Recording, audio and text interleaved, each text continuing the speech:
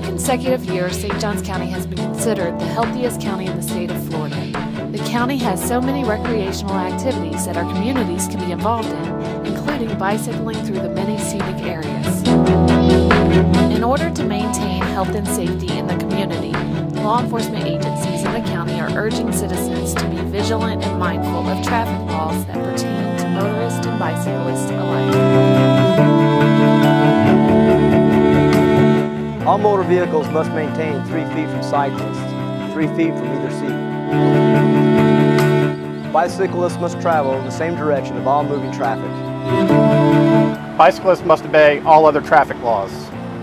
Bicycles should be equipped with lights for nighttime travel and reflectors for traveling during the daytime.